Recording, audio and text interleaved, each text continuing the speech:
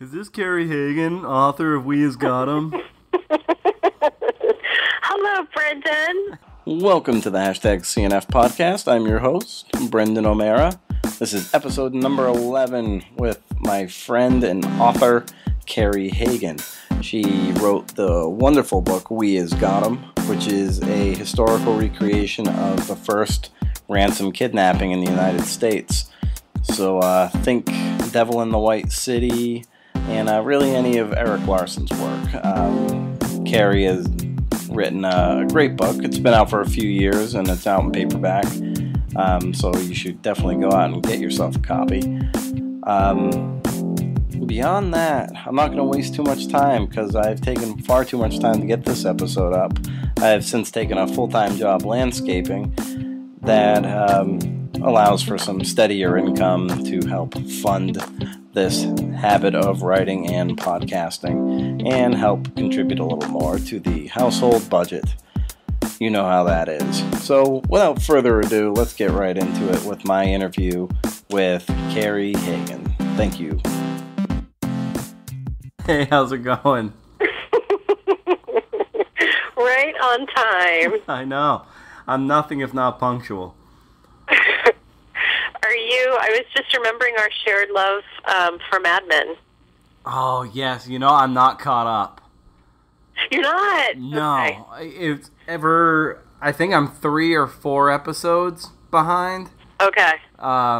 Yeah, so I'm right about the time I started this job, that I have to be in bed at 9. Yeah, like I understand. How's it going? It's grueling, but it's it's a good experience. I guess I'm learning more and more Spanish, which is good. And Can you think while you do it? Can you think about other things? Yeah, that's kind of what's good. Like it's in so many ways like purely physical, so I can just and I'm oftentimes just kind of by myself doing very mundane stuff, whether it's just like weeding, picking up trash, or cutting grass. So I keep a notebook on me. So if things come to mind, I'll jot things down for the few moments that I actually have some time to do something creative, which isn't much these days, but still trying to kind of find a groove with it. If that makes any sense. Yeah, it totally does. And when you first told me you got a job doing that, I thought, it's always been one of those things where you think about career paths to take where you're funding what you really want to do. And I've often thought about, something in horticulture, gardening, landscape, et cetera. But then, you have the exhaustion quotient too that you can't. I think it was too. I think it was watching Office Space, where at the end of the movie he's like working with his hands outside, truly happy. And I think I hold that up as a gold standard. Yeah. Yeah. Well, and in so many ways too. Like it might not be in the college career path, but doing something in that vein, while that's essentially kind of like what we've invested years and money and in that education. But at the same time, if I were teaching and reading a lot of there's some good stuff but some bad stuff, and having to grade and read all this stuff from students, I don't know if I'd have the energy to do my own writing anyway. At least doing something like this, it kind of gets you out into the world in a different way. Yeah, I totally agree. Yeah, I've definitely got thoughts on that one. But how's my sound quality? Is it okay? Yeah, it's good. Can you hear me just fine? I can. Yeah, I had to. My cell phone had kind of died without my realizing it, so I have it plugged in. Okay. I'm kind of at this weird angle. I'm comfortable though. Don't worry about that. But I just didn't know if you could hear me. Okay. But you did sound like you were at a weird angle there. So. Oh man. But thanks for doing this, though. Yeah. No, honored to be a part of it. Sorry it took so long, but like I said, I know how it goes. Oh yeah, no, it was more on my part. I feel because I maybe Friday nights and the weekend just feels I don't know. It feels crammed with a bunch of stuff. I know. And, like, who wants to sit down and talk shop for an hour on the phone? But Are you hopeful for the Triple Crown, by the way, tomorrow? Yeah. I'm. Are you? Yeah. Well, I'm not going there, but I'm for the first. You know, I was at the '08 Belmont letdown. I was at last year's Belmont letdown, and this year I'm not going, so he'll probably win. So we'll see. But I'm covering it and writing about it for Bleacher Report, so I'll be kind of like live blogging the undercard and then doing some reaction stuff for it. But it should be a fun day of racing. Good. Yeah. So it being a Friday night and all. What is a typical Friday night like for you guys? Oh man, I hear what you say about wanting to cram it into the weekend. Just the weekend. You have so many expectations, and so many plans, and then Friday night comes, and you take those 2 hours you thought you were going to spend that night, and you're kind of like, oh, I'll just do 2 more hours on Saturday. Yeah. And then Saturday comes, and you're like, I'm just going to do some really good thinking today. Yeah. And then, you catch up on sleep, and then it's Sunday, and you think, oh, my God, the weekend's ruined. Yeah. And then you start planning the next weekend. Yeah. So I try on Friday, and I try to make Friday night.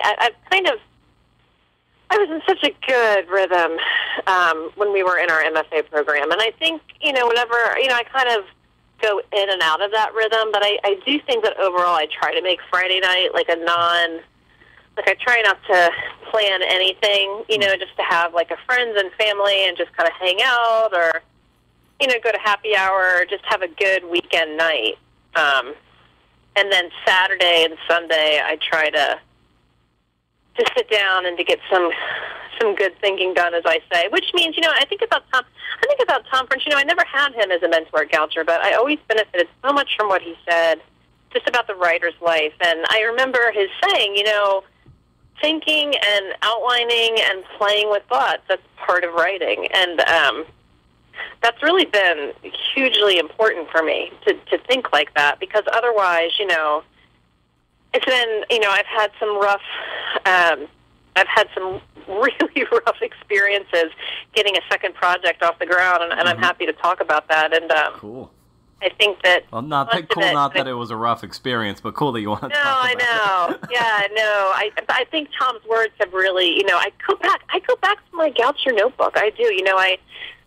I think a summer after I graduated, I kind of consolidated all of the sort of half-filled notebooks that I had from my three residencies there, because I really stretched it out. And I have this 25-page kind of Goucher notebook, and it goes all the way back to my first semester with Phil Gerard. And I just kind of have just things that they all said and about just the writer's life. And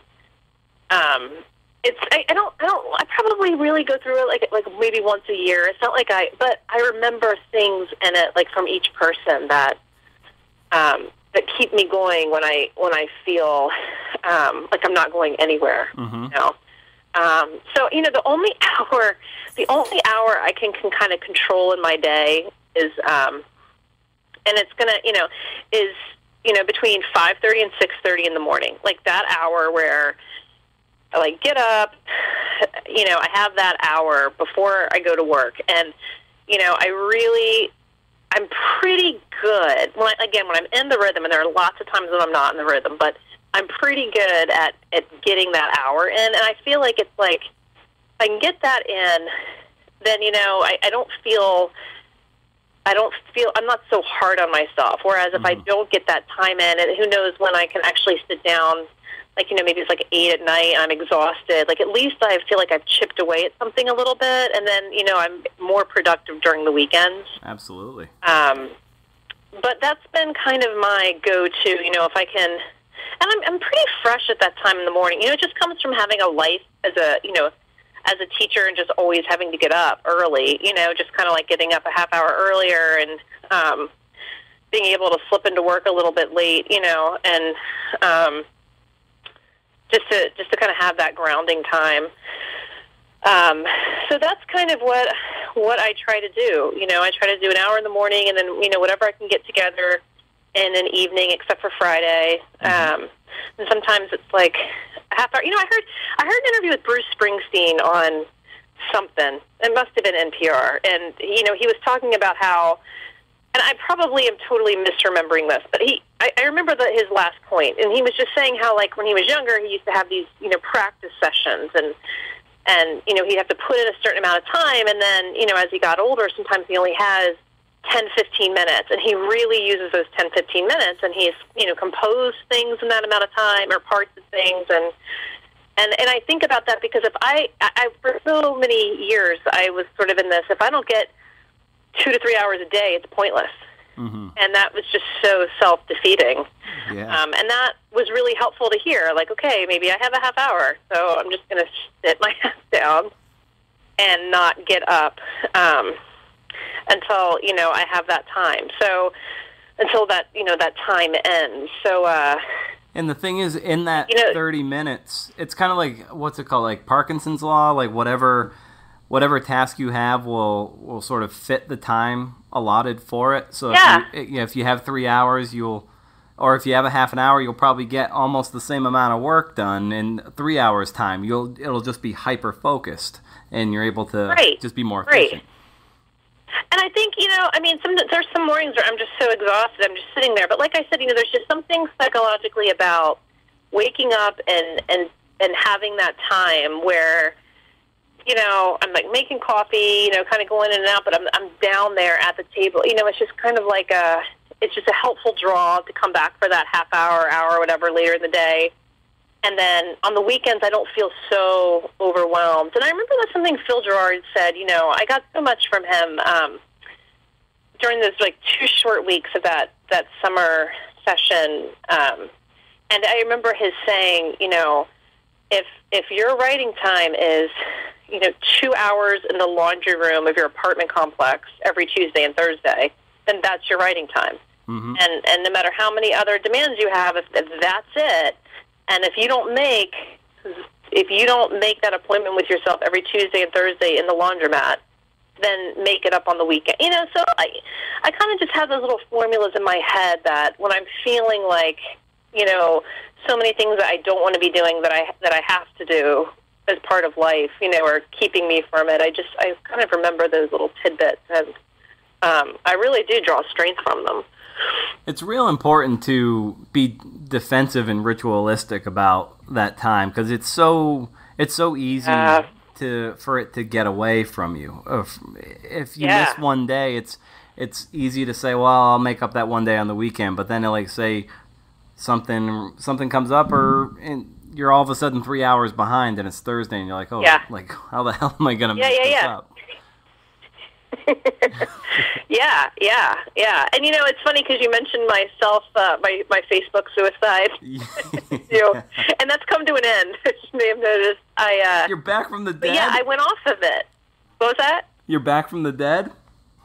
I'm back from the dead on Facebook. I was off for about 9 months, and I came back on just because I have a brother in the Navy in Okinawa, and I wasn't getting any of his posts, and mm-hmm. Just kind of just in general, Goucher, so much has been moved to Facebook just in terms of communication. I was just never getting any of those updates, and I was just kind of like, what, and the reason why I went off, 2 things. One, I was addicted to Facebook Scrabble. Not even kidding. Like, I would have 4 or 5 games going all the time. Just addicted. And then, and that was, of course, cutting into, writing and procrastinating. And then the other was just those, you end up following these trails. You know how it is. And then all of a sudden it's like, 40 minutes later and you're reading about some crap, and so I was just sort of like, what, I'm so fed up with myself. I'm so undisciplined with this. Yeah. Like I'll get caught watching an alligator attack some guy. Oh, yeah. Yeah. And you just follow these trails. And it's like a 7-minute long video, and you're just waiting and waiting because this guy's just poking at the nose of this alligator, and you're like, I'm waiting to be squeamish here, and all of a sudden I just burned. I just burned 7 minutes that I'll never get back. Yeah, totally. So I just got really, I shut down all social media. Well, it's not like I was on that much. I was on LinkedIn and Facebook. So I shut them down, and then Lori Lichman, I don't know if you ever met her, but she's another Goucher grad, and she's here in Philadelphia, and she's a science nature writer. She really encouraged me to get back on LinkedIn because she got a kind of an offer to write a book about Philadelphia from another Goucher grad. His first name's Tim. I don't remember his last name. He found her on LinkedIn. Mm-hmm. And she said, you're looking for different ideas. She's like, it really can be. So, I like I said, it was about 9 months, and then I thought, what I'm doing to come up with another idea, it's not working for me. So why don't I just say, hey, what else is out there, and reconnect with people. So that's that story. So yeah, about 3 weeks ago, I shamefully reached back in and said hi. Well, I think in some ways it's definitely it has its value in that, like, I've never been able to totally pull the plug because as much as I hate certain aspects of it, and I just have so much mind-numbing minutia that pops up in my newsfeed. Like, the gold nuggets are that good. Like, getting stuff from, like reading whatever, like, our mutual friend Brian Mockenhop, whatever he's writing. Those people just being reminded. Are why I stay. Yeah, because they have a lot to offer, and then just having what Austin Kleon, who wrote like Steal Like an Artist and Show Your Work, what he calls a scenius, which is just a bunch of people doing sort of similar types of artwork, and the internet is just a way to connect that web. And I don't know, if I came across some sort of a story that I find interesting, or like something that could be expanded upon, but I'm like, I don't know if I'd be good for this. It might be right up Carrie's angle, right up her alley. And so maybe I'll send it her way. And if you're not on Facebook, granted we have email and phone numbers, but maybe someone else has I Facebook, agree. and they can shove a story your way, and it could lead to something, or at the very least, a paycheck. And there's just somebody for a piece I've been working on that I can't get a hold of, and I just thought, this guy on Facebook, and he is. So you just kind of send a message and hope he'll check the others box of his friend account, and and that's another thing. Even when I was off, there were occasions to go back in and to get this piece or that piece of information. I think I needed to shoot Russ Beck a question, and I agree with you. It all comes down to self-discipline. Yeah, it's like it's not evil. It's just the self-discipline, not letting the distractions kind of be commanding. So I find if you go to it with a purpose, it works. Yeah. And you have your checklist, like, I'm going here to send this person a message, done. Or if you just want to kind of play around, like, set the timer on your phone for 10 minutes. And then when it's done, it's like, I got my fix. And you can just move on and close that tab. Right. And there's also a good Chrome extension called Momentum. I don't know if you use Chrome on your... I do use Chrome, and I don't know about it. Yeah, what it is, it's... When you open a new tab in Chrome, it has like your frequently visited windows, and it's easy to get distracted and pick one of those tabs easily. What the Momentum extension does, it pulls up the time of day with a beautiful image of nature somewhere, and it'll ask you a question like, what is your goal today?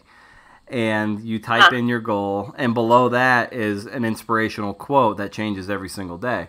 So every time you open a tab, you get this beautiful image of the day, and right there, your task that you should be doing. So you don't get distracted with your frequently visited site. It's a free extension. It's super easy to install, and it's it's pretty cool. And you can. That's great to know. Yeah, so I know that I would have that inkling to go to Twitter or Facebook and but that's been a big help, and then it keeps you focused and keeps the momentum going. Hence the name. Oh, nice. No, I'll look into that. Thank you. Yeah. So, how did you come to We Is Got 'Em? Which I have to say, like when I read it, I was so proud to know you when I finished reading that book because it was so well done. I think I wrote in a review somewhere. I hope I did that it was definitely. It felt like the book of someone who had been doing this for years. Like it didn't feel like your first book. It was like that well done. It was like right up Eric Larson alley, like right in that vein. And I really have to commend you on the job you did with it. Well, thank you, Brendan.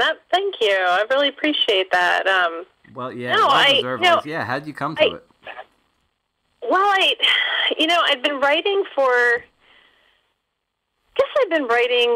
probably for about 10 years. These personal essays of just about paranoias and obsessions that I'd had as a child, and I had this huge manuscript of what I thought were very funny personal essays. And so I get into Goucher, and I learn in my first residency that they weren't funny.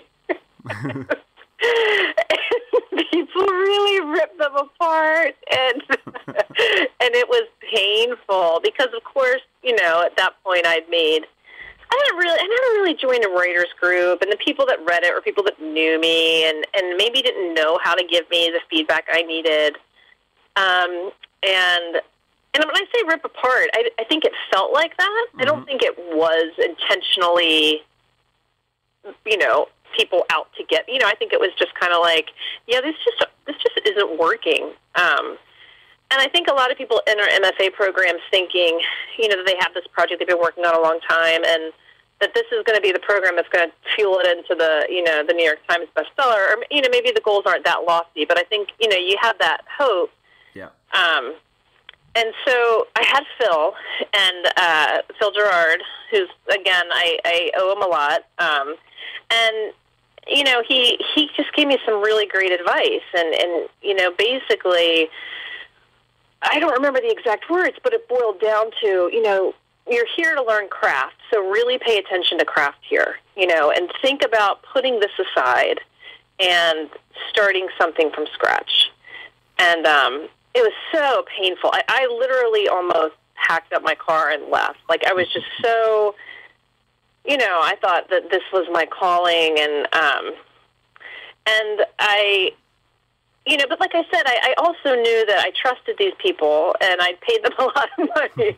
Yeah. And I didn't know anything. I taught high school English, but I didn't know anything about writing the way that the narrative nonfiction way as we all know it, and the new journalism, and I don't really know anything about all that. So I just kind of thought, I'm going to prove it. I'm going to prove it to this guy that I can do this. And he asked me what else I was interested in, and I said, I live in Philadelphia. I've always wanted to do a historical piece, and he's like, well, there you go. Your first assignment is finding something about Philadelphia. So the Germantown section of Northwest Philadelphia is where my dad grew up, and I knew more about it than any other neighborhood. So at Goucher, you do what you do. You can go online and, you Wikipedia things, and you see what trails you can investigate more seriously. And I came home and went to the Germantown Historical Society. It's called Historic Germantown now. And, it was only open one Sunday a month. I mean, it was just, but I went with this list of topics, and I connected with a retired history teacher named Gene Stackhouse, and I kind of told him what I was doing, and that I really was, and I went over my topic list with him, and he kind of said, when I mentioned this first kidnapping, and he said, nothing's been done on that in a while, since the 60s. Somebody wrote a book reviewing the case and the investigation in the 20th century. But he's like, that might be a good place for you to start. And everything else was kind of war-related, stories about, just shorter works. And again, I was just looking to do a piece for Phil, like just a standalone, a 10-page monthly requirement piece. So to make a long story short, Phil got excited about the synopsis I wrote him. I went right to the New York Times. The father had written a memoir in 1876, and this New York City-based writer had written a review of the memoir, and then, updates in the case, and then, 20th century action in the 60s. So I read those, and I went to the New York Times database, and I read every article I could find in the historic, archive there, and wrote up a synopsis for Phil, and he's like, this really could be your whole manuscript for this program. And then he asked me some really good questions, and I spent that semester, I think I left that semester, I was redoing some of these essays that I still had my heart set on, and I think that I left that semester with just about 10 pages of this story, and, he really helped me study scene and setting scene, and he was very, he's just very direct, and it's kind of like take it or leave it, but this works, this doesn't work, and here's why. And I really could tell that, he is exactly, his kind of, leadership was exactly what I needed. And I was just, I had really wanted to, before applying to Goucher, when I was doing those essays, I kind of wanted to go the PhD route, and I didn't get into any schools that I, really wanted to go to for it. And, I was just, and I think a large part of it was my writing was just full of, and Phil said this, just academic, passive voice jargon that just wasn't, it wasn't the scene setting. It wasn't that active, engagement. So I just really worked on that semester with him without realizing it. And just constantly, it was like a personal thing to just prove I could do it. And that semester ended well. And then I had Laura Wexler, who really kind of got me to think more about the larger storytelling, because it was very hard to figure out how to tell the story, just in terms of whose perspective to take. For a while, I was trying to tell the whole thing from the father's perspective, but what was hard about that was he had written a memoir in 1876, and then my goal was Phil, and what Phil had suggested too, because it was sort of the elephant in the room, was, the kid was never found, so find out what happened to the kid. So I spent most of that first year and that second semester with Laura just really trying to figure out, and there were so many leads, and so many people came forward in the 20th century saying that they were the little Ross boy grown up, that I realized I didn't have the money or the skills to go out there and to travel around and to follow up a lot of these leads. And then I felt so overwhelmed by that too, that it took, like I said, and I really worked hard that semester with her, and, by that second summer, I just kind of thought, I'm not going to figure out where he was. And then I had, it's funny, because this was my MFA thesis, so that the thoughts of my MFA mentors really did frame kind of the directions I went in. And then I had, the great Vic Todd, who, suggested, just taking time to really read and study and to learn a lot about the time period, and to think about how the story of what happened to the kid was a story of America at that time. And that was really key advice, because although, you kind of think that seems obvious, when you're starting something and you're so overwhelmed with all of the research, those obvious things aren't so obvious. So he advised me to do that, and then I pretty much just took a year, and I took an extension at that point of that semester, and I just really read a lot, and I just studied books. I got through the interlibrary loan just about Reconstruction America, and just continued learning about the some of the supporting characters in the case, and the subtopics like policing in the 1870s, and problems facing industrial cities like Philadelphia then, and just really studying it. And then I think the nice thing is I had the freedom to do that. I didn't have to worry about page requirements every month. I just kind of submitted a bunch of stuff at the end, and it was not good. It really wasn't. It was very, it was just hard. It was hard to figure out how to do. But I should say at this point, I had read Eric Larson's Devil in the White City 3 or 4 times. Wow. And I had read it and read it and read it and read it and read it. And that to me was like just as good as any teacher that I've ever had. Because his endnotes, and it's interesting because I saw on Facebook, he posted that he's just published an essay on his website about how he organizes his research. Wow. And I'm really looking forward to reading that because I worked really hard on those endnotes, but I had stuff everywhere. I mean, thumbtacked walls for years. You know, it just felt like it was all over. And but I read his endnotes were so helpful because he really takes the time in them to explain how he came to the inferences that he came to make. And that was really hard for me because, you know, I kept saying to Phil, especially when it's drilled in your head for so long, you know, we're so petrified that we're going to make things up.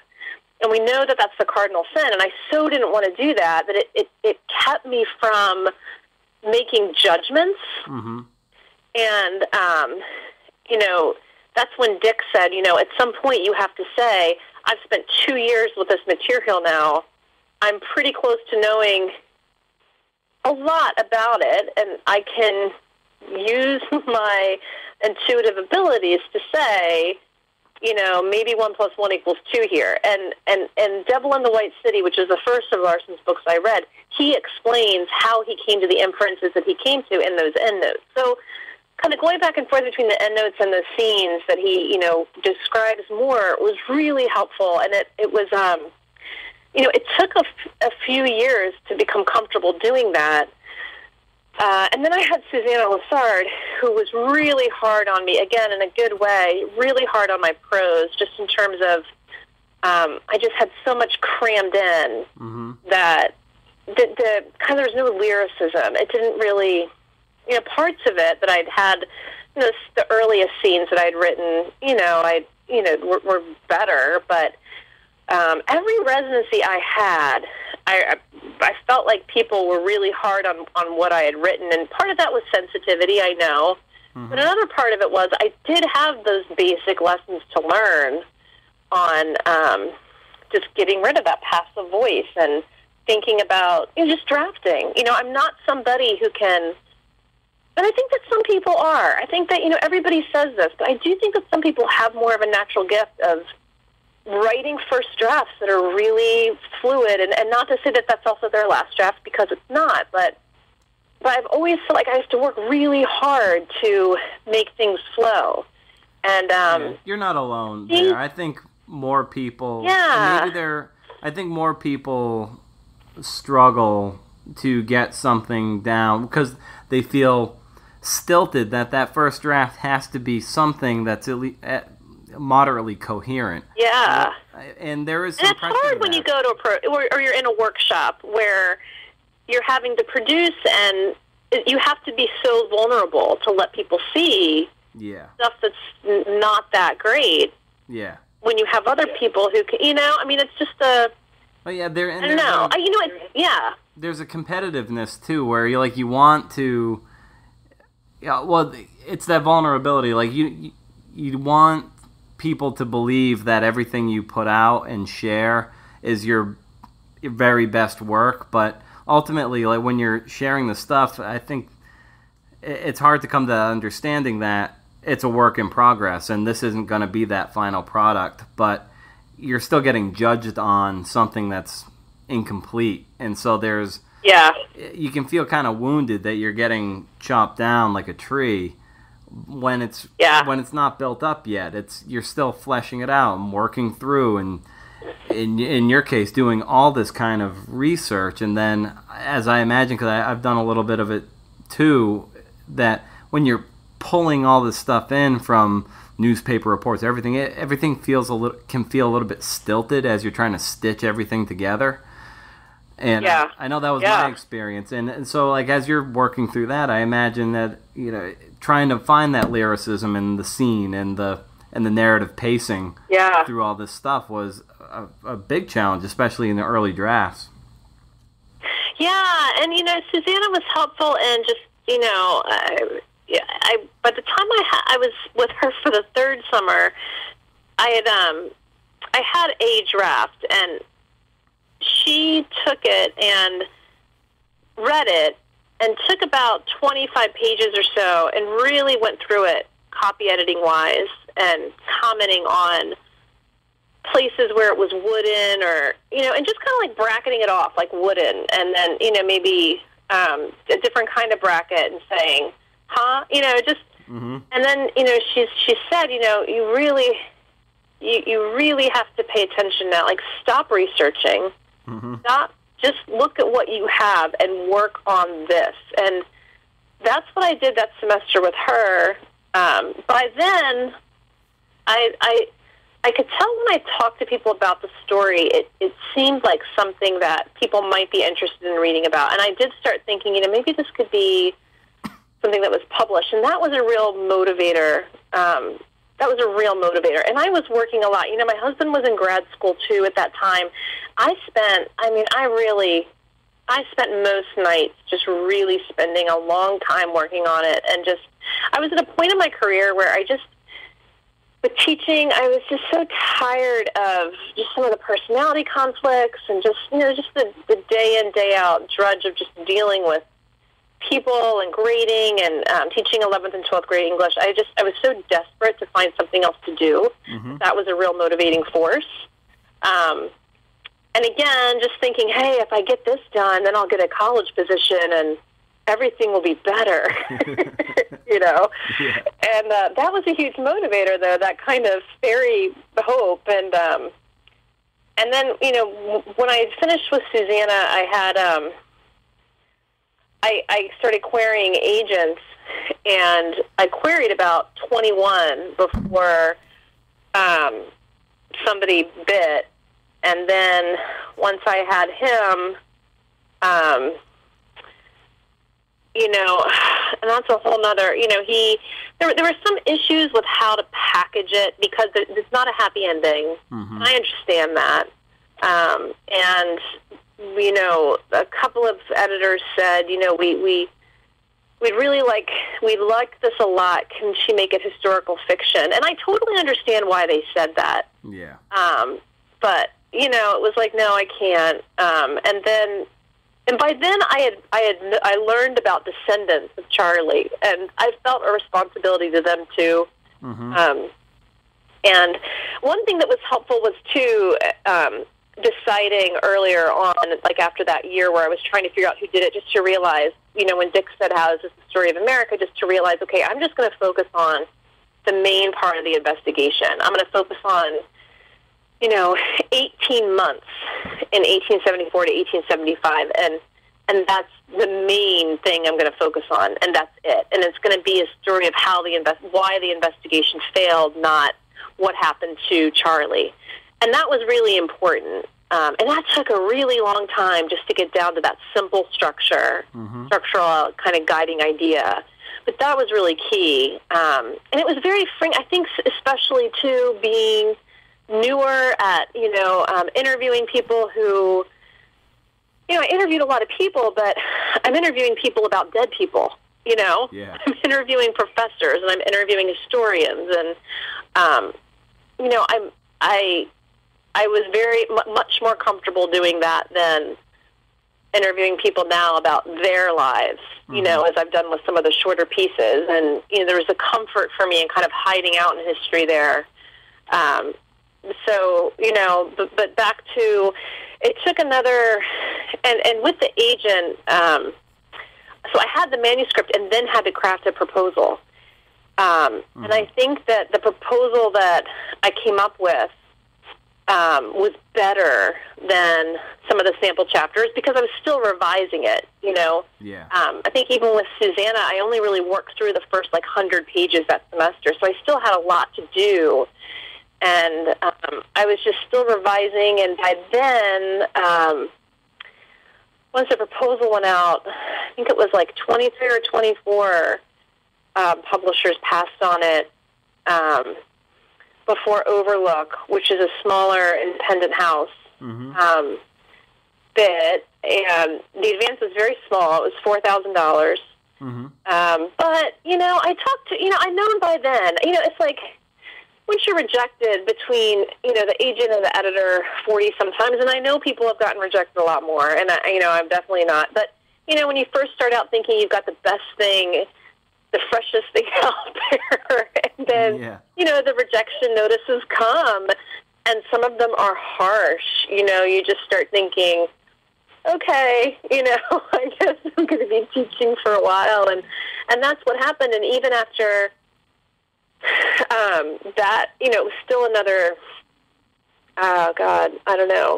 2 years before the book came out, and that was, I think I had to add another 100 pages to what the thesis had, so it was kind of like, it was a longer, it took, I guess, about 5 years from start to finish, and there's somewhere, I don't know, but it was, just constantly kind of going through and refining and working on it and getting harsh feedback from people, but constructive. And I think another thing was, I think I was just so motivated by trying to do something different and to prove that I could do it. That was a real driving force. I also think that, even when I realized, you kind of fall in love with the search and the hunt. And, even when I realized that it wasn't going to be the life-changing production, that it's something that I could do, and I got value and meaning out of doing it, and it's what I wanted to do, and then it makes things a little bit better because you found that passion, and it made kind of the teaching and all of those concerns kind of became a little bit of a backseat because I wasn't as worried about them anymore because I'd found this other thing that I really wanted to do, Right, and when you start, when you find that it's something that you're passionate about, that's when you can get into good flow states, and then you just don't, you don't care about the results so much. I think everyone harbors that hope of, that big life-changing book that allows you to just kind of do it full time, or just to say that you've made it. But then again, if you ask people who have published that big book and they continue to do so, you ask them, they probably say, I don't feel like I've made it yet.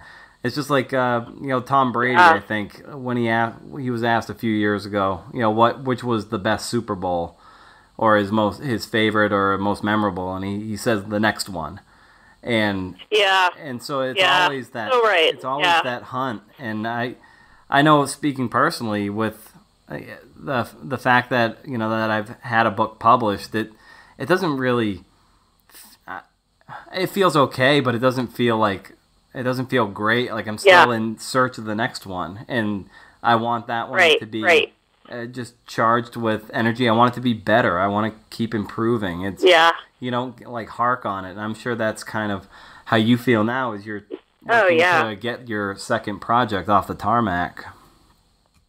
Yeah, Richard Russo, a fiction writer, I just love his work. He wrote a memoir about his mother called Elsewhere, him and his mother, and in it he talks about how he's like a Pulitzer Prize winner for Empire Falls, and even then he didn't have, if I'm remembering the kind of trajectory he described, even then he still had to figure out ways to make his financial commitments work. It took a really long time and a lot of very successful books for him to get to the place where he could do what he wanted to do. And I do think that part of sort of settling into it, and I think this is why a lot of people become disenchanted. And I'm very aware of the fact that, it was a lot of hard work, but even with those rejections, it was still luck that in the end a place found it and the stars aligned, so to speak. And I'm very aware of that. But I do think that it's kind of like it takes a little while to realize this, this is something that, you can achieve, but it's not the answer to these other questions. Especially, I think, when you're going into a field. Like when I first went to my MFA, I wanted to shift into a career for journalism, and it's not the best time to do that. And then you just start, having to kind of reshuffle your priorities. But at any rate, I don't know. That's a very long answer to your question. How did you get the idea? Yeah. But isn't it amazing that the way you talk about it, it feels like you're still inside the story. Like it hasn't left you, and the book came out 4 years ago. It's crazy. Well, one thing that happened was that's kept me in touch with it was about a year and a half, definitely a year and a half ago, a little over a year and a half ago. Somebody from that historical society contacted me and said, hey, there were 20 ransom letters that the kidnapper sent, and he said, it was an archivist, and he said, somebody's come forth with those letters, and they're looking for a buyer. And there's so many rumors involved in this case, so many people out to make money off of it, that I just sort of said, oh, okay, and just didn't really take it seriously. And then a couple of months later, I got another call from the same organization. They said, this is, they've taken them to, an auction house in Philadelphia, and they've been authenticated. You want to see them? And then all of a sudden I was like, what? So there's a story that, it's just this crazy story of this family in Northwest Philadelphia, and they were just a kind of crazy treasure in the attic. They were going through boxes that they had inherited and had a reason to go through them and found these letters. And there are some questions of provenance, like how exactly did they get there, that can't be answered. But so, that turned into just another part of the story. Like these letters resurfaced and they were authenticated, and, I got to hold them and see this, and that kind of led to a couple of other pieces that I wrote that, turned into kind of where the story's going now, and it was back in touch with the family, and, there was an exhibit with it. So that story evolving kind of brought me back into it. But other than that, it is hard because at some point you do kind of wonder, when is it going to be time to talk about something else, And you're still attached to that, and you want to be, and you're grateful for it, but at the same time, it's just kind of like, but that kind of brought me back into the whole sort of circle of storytelling with that specific story. And that also led to writing a couple of pieces for Smithsonian Online, which I really appreciated the opportunity to do. Yeah, that train robbery wouldn't have happened really had this story not happened. Yeah. That seems like that's right up your alley. That kind of nonfiction. I would say someone who doesn't come from a reporter's background. That seems like a really just a way to do nonfiction without the confrontation that sometimes goes on when you're following people, and then you might have to be harsh on people. Like my sensibility comes to that. I've been able to. Yeah. No, I'm sorry. Go ahead. Oh no, you go. No, it's one of those things where I'm grateful for it, but it's nothing. Having the book, like I said, as grateful as I am, and I realize, the hard work aspect that I definitely feel passionate about, but the acknowledgement that, there was a lot of luck there too. I'm sure it's made some things easier. It hasn't made getting a second book out there easier. Mm-hmm. It hasn't made it easier to say, hey, I want to write this for you, let me. I still have to work really hard on every pitch. Yeah. Most of what I send to them, I don't even get a response, or and it's just kind of like once in a while, I'll get a, hey, that's interesting, go ahead and do it. It's just, and I think that's, and I also think, okay, well, why shouldn't it be that way? You do kind of feel at some point like, when is this rat race going to be over? Mm-hmm. But then you think, okay, well, I just have to get better at pitching. I have to get better at going out there and finding, and I think that that's part too where I get frustrated sometimes. I'll spend a lot of time looking and pitching, and sometimes things work out, sometimes not, and then you're just kind of, it's very hard, and you have to have faith in what you're doing and your ability to do it, and you have to have that patience, and as Susanna Lassard said many times, it has to be about the process, not the product, because the product people may not pay any attention to, but it's the process of doing the pitching and finding those angles that you have to find satisfaction in, and unpaid satisfaction. That's the part of it that I do struggle with, on and off, where those kind of highs and lows I was talking about earlier. But I keep doing it. I keep going back to it because I do like doing it ultimately. Yeah. And as long as that's there, you know that there are so many stories to be told. And I don't believe when people say, well, everything's been written about. That's a bunch of BS. There's so many stories to tell.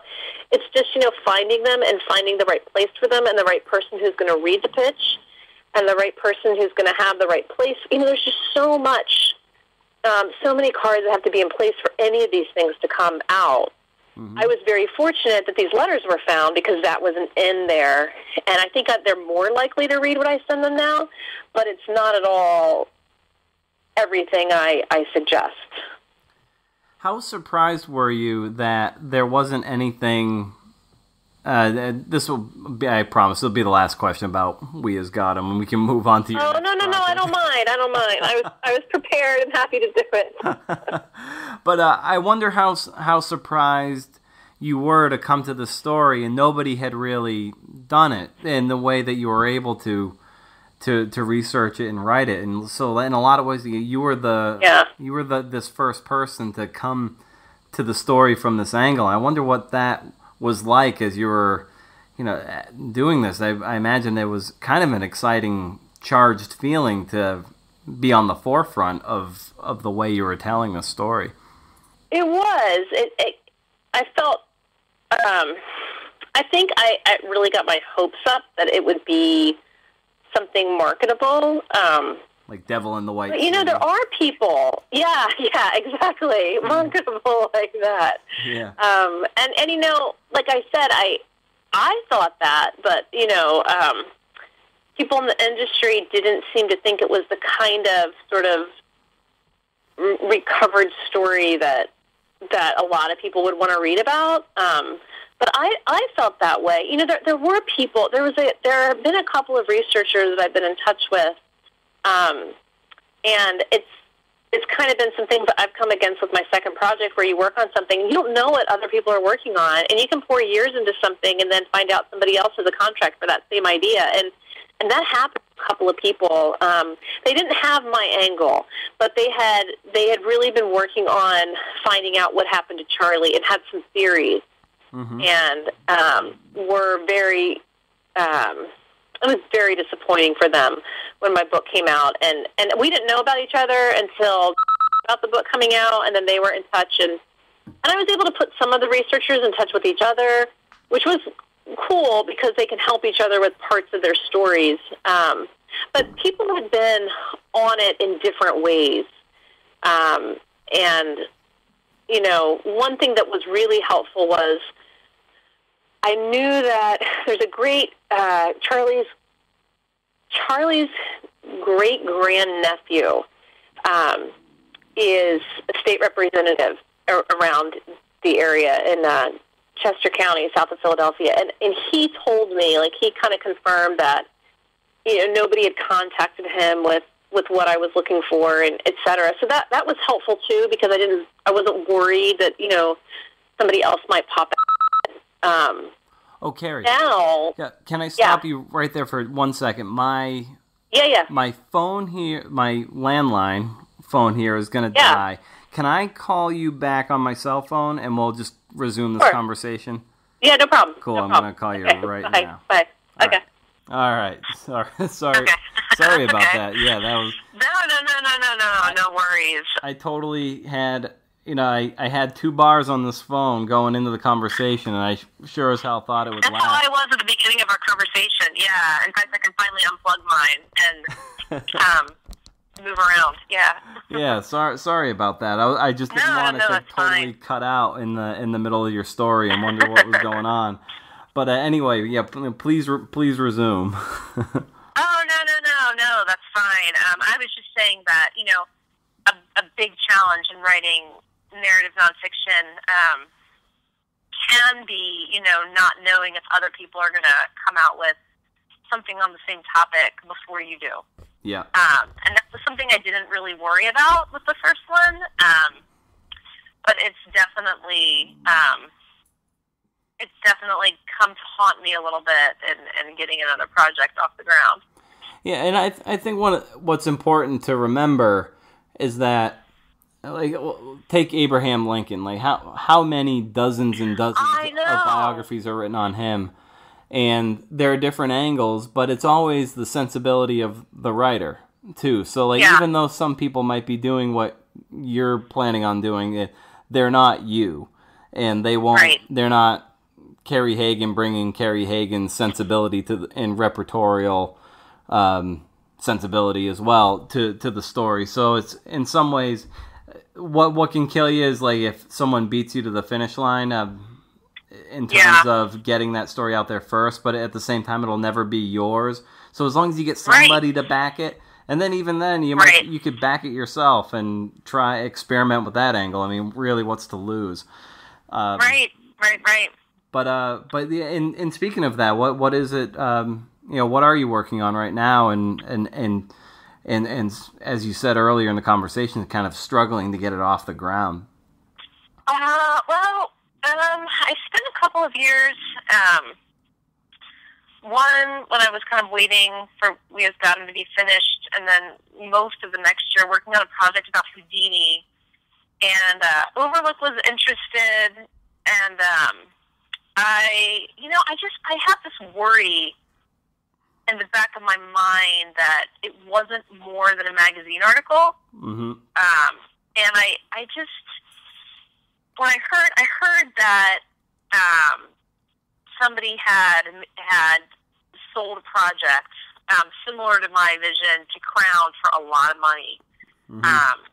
I heard that, and Overlook was still interested, but I had this concern about the magazine too, and I just kind of thought, it doesn't feel right. I've spent so many months on this, but it doesn't feel right for right now. And I tried to turn it into a magazine pitch, and it didn't gel. And for some reason, I felt the freedom to just let it go after all of this time. But then I revisited it. I have a new agent now, and I told her about it, and I had a couple of new thoughts on it. But the contract that had gone to Crown had taken a while from kind of the giving of the contract to the coming out, and that's coming out this fall. And so, that project kind of had a couple of lives, but I think I was really interested in the theme of spiritualism. Mm-hmm. And I still think that all that research, I don't think it's gone to waste. I just think I still haven't found the right nugget. But by this time, I've spent so much time on it in 2 separate segments that I had to let it go. And then I had another project on Benedict Arnold and his treachery, and that is just one of those stories where it is kind of, how the trajectory of his turning from hero to traitor, and I couldn't quite find the right kind of narrative in this larger, interesting story to use as a lens through which to view the larger story with. But I had a proposal that was good, and I was really close to a deal, and it fell through, not with Overlook, with a bigger house, and it fell through at the last minute. And,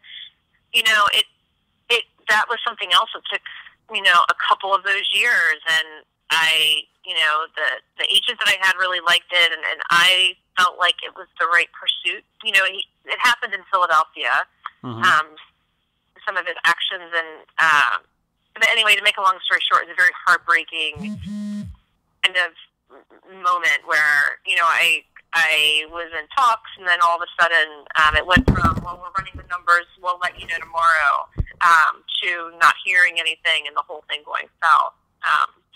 But again, are you there? Yes. Okay. Yep. And in hindsight, you know, when I look back on it now, and it was very raw for me last summer.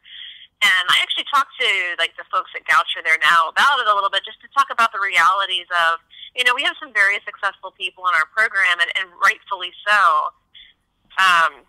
And, you know, I was able to kind of talk next to them and say, you know, this is another way that it can go after you have a well-reviewed project. But, you know, I do really believe in the end, again, after a year hindsight, that it wasn't the right project for me. And I don't know why I was so fixated for so long. I think because I was in these really interesting places of history that fascinated me. Mm-hmm. But the narrative line just wasn't there. And I don't know, had that deal gone through, I don't know how I would have done it. You know, I'm sure I would have found a way, but that was hard because it was like two.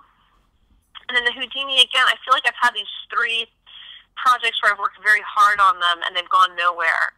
Mm-hmm. And then there was a Smithsonian piece that I'd written online, and that's another one that it came out this past January. It's about a code breaker, the first female cryptanalyst in the American military, and I really thought that I could find something with her.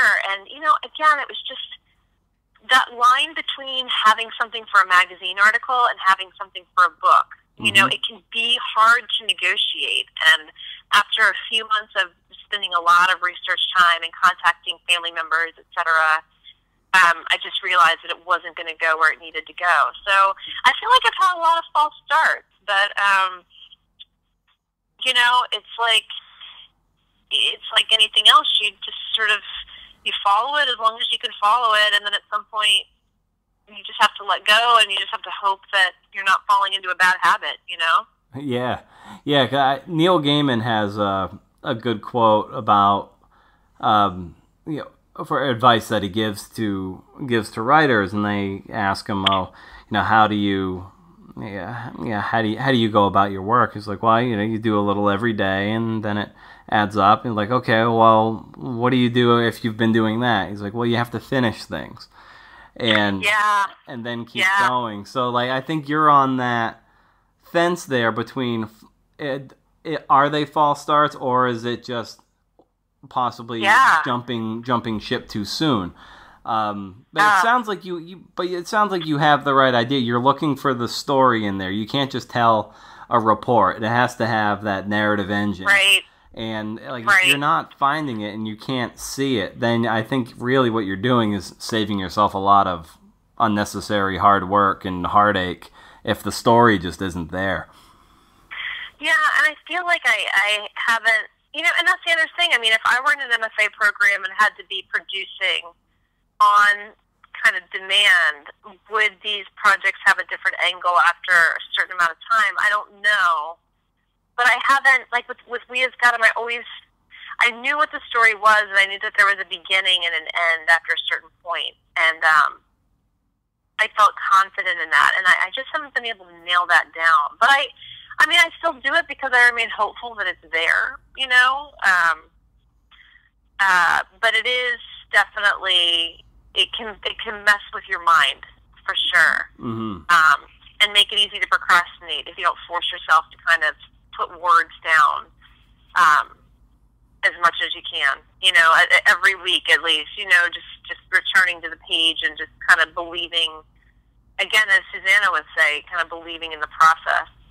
Right. And have you, you say you've considered these as magazine stories versus book. Have you just thought about just straight up doing a magazine piece and see where that takes you? Because that might answer your question right there. You know, I've on the proposals that I've written, I tried with one of them, and it didn't. There were no bites for where I sent it. Mm-hmm. And I felt like I sent it to the only places that I really knew of. Mm-hmm. And then I had this little niche going for a while with a couple of the the online sites for a couple of places, and then that was positive, and I think that those aren't magazine pieces per se, but in the sense of kind of, and they're not long form, but they're kind of somewhere in that middle ground that different kinds of blog entries can take, and I was making a little bit of money from doing those. But the issue with doing those is they take a lot of time, and they can take you away from kind of the greater focus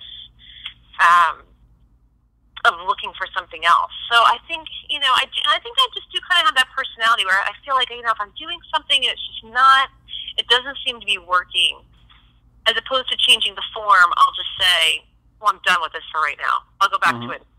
You know what I mean? Yeah.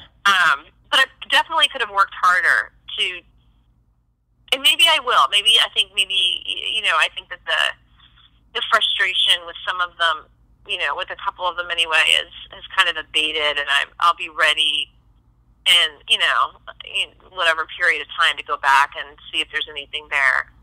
Yeah, there's a honeymoon period when you jump onto a good, like a story where you think there's something there, and you kind of get this head of steam, and then you hit a roadblock, and then you think, well, there's probably just nothing there in the first place.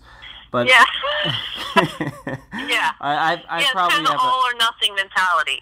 Yeah, I've got a half dozen back burner type projects like that, even some just spec written stuff that I'm hoping to sell just like that just need a little more polishing, and you're just like, I don't know, you just get this full head of steam. I'm kind of all or nothing like that too, and I have this attention span that's sometimes hard to harness, but at the same time, and I think with you with these false starts, I think your ability to, once something hooks you and then you stay with it, you'll know that you have something there. Maybe this is like this weird defense mechanism, the subconscious defense mechanism that's telling you, listen, I'm sparing you some pain here. There's nothing here. Abort. I know. It is kind of elementary school playgroundish, sort of like, well, you're not working for me, so you're not going to be on my team. And like you said, at some point, and I learned that, after the first one came out, and I applied for a couple of college jobs, because at the time I thought that's what I really wanted, and I have since realized that I don't know that it is, but having one project out there isn't enough. One longer project, and I've had a couple of trusted advisors say to me, you really just need to get a second one out there if this is what you want. And I've had that kind of clock ticking in my head, and at the same time I think, well, am I just going to do it for that reason? There was a local Philadelphia publisher that really liked the Benedict Arnold piece, and they were willing to do it. And I just kind of thought, if there's something wrong with this piece, if I don't think it's going to happen. And again, you're right. Like, it has to be such a gut reaction in the end. Am I going to spend another year and a half really working on this, or am I going to say it's not happening? I'm done. For now.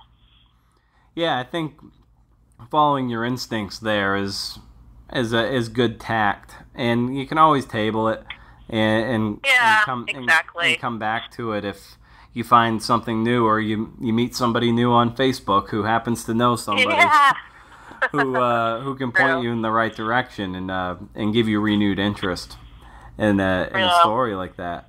But like, I want to be respectful of your time here. We've already been on the phone for an hour.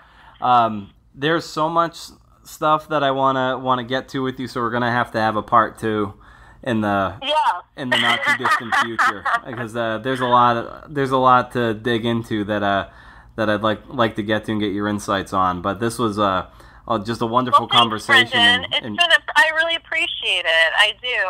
Thank you for thinking of me, and it always is encouraging, isn't it, to sort of hash things out a little bit. Well, I think so. I think it's with a friend. Yeah. It's important to talk shop, and this podcast is it'd be nice if I can do it a little more consistently, but I do it when I can, and it's a fun excuse for me to call people like yourself and talk and just talk craft, talk shop, and bounce ideas off each other, and maybe help some other people who might be facing similar hurdles, like seeing working authors who aren't headliners that are headliners at the concert festivals yet. And I say yet because I really feel like you're on that trajectory right now with the debut book like We Has Got Him, and then I can always say that I knew you when. Oh, wow. Well, thank you, Brendan. It's been fun and encouraging, definitely. Very nice. Well, definitely. So let me know when absolutely. You have it, and I'll be thinking of you tomorrow during the Belmont. Fantastic. Well, thanks again, Carrie, and we'll be talking in the future, I'm sure. Okay, great. All right. Talk to you later. Talk to you later. Bye.